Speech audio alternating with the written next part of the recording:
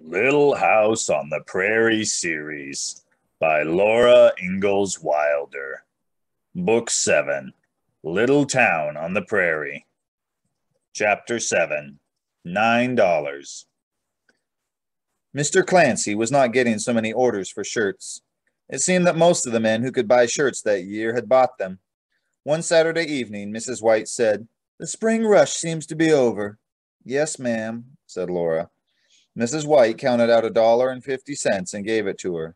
"I won't be needing you any more, so you needn't come in Monday morning," she said. "Goodbye." "Goodbye," Laura said. She had worked 6 weeks and earned $9. $1 had seemed a great deal of money only 6 weeks ago, but now $9 was not enough. If she could have earned only one more week's wages, that would have made $10 and a half, or 2 weeks would have made a whole $12. She knew how good it would be to stay at home again, to help with the housework and do the chores and work in the garden, to go walking with Mary and gather wildflowers, and to look forward to Pa's homecoming at night. But somehow she felt cast out and hollow inside. Slowly she went along the path beside Main Street. Pa was working now on the building at the corner of 2nd. He stood by a stack of shingles waiting for Laura, and when he saw her, he sang out, "Look what we've got to take home to your ma." In the shade of the shingles stood a bushel basket covered with a grain sack. Inside it there was a small rasping of claws and a cheeping chorus. "The chickens!" "Boast brought 'em in today," said Pa. 14 of 'em, all healthy and thriving. His whole face was beaming with anticipation of Ma's delight. He told Laura, "The basket's not heavy. You take one handle and I'll take the other, and we'll carry them level between us." They went down Main Street and out on the road toward home, carrying the basket carefully between them. Sunset was flaming in crimson and burning gold over the whole sky. The air was filled with golden light, and Silver Lake to the east was blazing like fire. Up from the basket came the chickens' wondering and anxious cheeping. "Pa, Mrs. White doesn't want me any more," Laura said. "Yes, I guess the spring rush is about over," said Pa. Laura had not thought that Pa's job might end.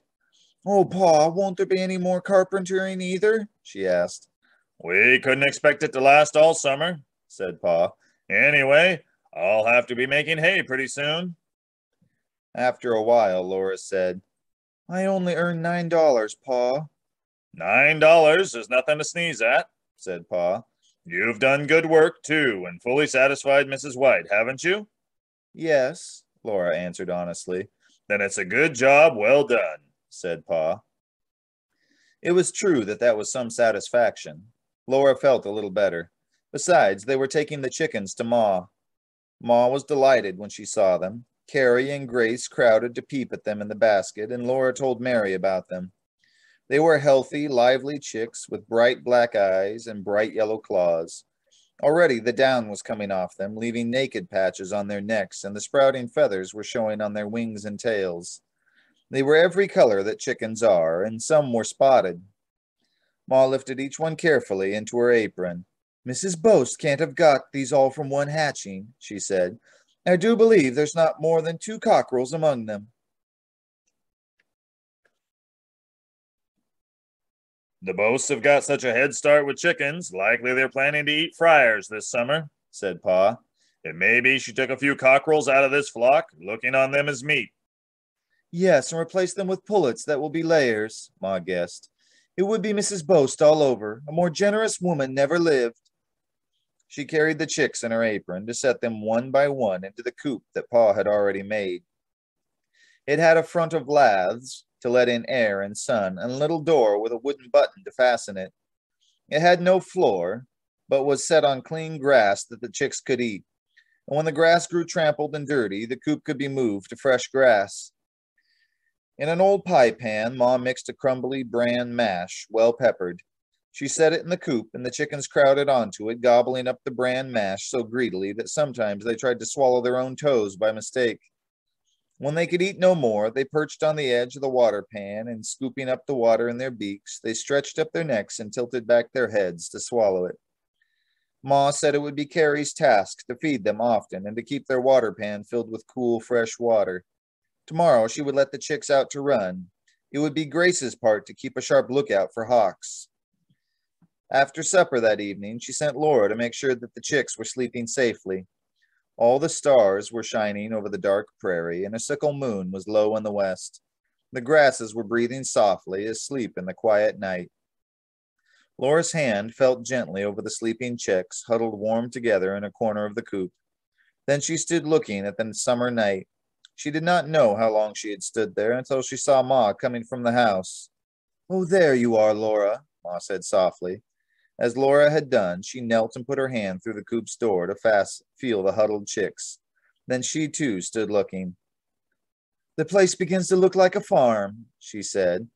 The oat field and the cornfield were shadowy pale in the darkness, and the garden was bumpy with lumps of dark leaves. Like pools of faint starshine among them spread in the cucumber vines and the pumpkins. The low sod stable could hardly be seen, but from the house window a warm yellow light shone out. Suddenly, without thinking at all, Laura said, "Oh, Ma, I do wish Mary could go to college this fall." Unexpectedly, Ma replied, "It may be that she can. Your pa and I have been talking on it." Laura could not speak for a minute. Then she asked, Have you said anything to her?" "Not yet," said Ma. "We must not raise hopes only to be disappointed. But with Pa's wages and the oats and the corn, if nothing goes wrong, we think she can go this fall. We must trust to ourselves to contrive to keep her there till she finishes the full 7 years' course, both college and manual training." Then for the first time, Laura realized that when Mary went to college, she would go away. Mary would be gone. All day long, Mary would not be there. Laura could not think what living would be without Mary. "Oh, I wish," she began and stopped. She had been so eagerly hoping that Mary could go to college. "Yes, we will miss her," Ma said steadily. "But we must think what a great opportunity it will be for her." "I know, Ma," Laura said miserably. The night was large and empty now. The light shining from the house was warm and steady, but even home would not be the same when Mary was not there. Then Ma said, "Your $9 are a great help, Laura. I've been planning, and I do believe that with $9 I can buy the goods for Mary's best dress, and perhaps the velvet to make her a hat."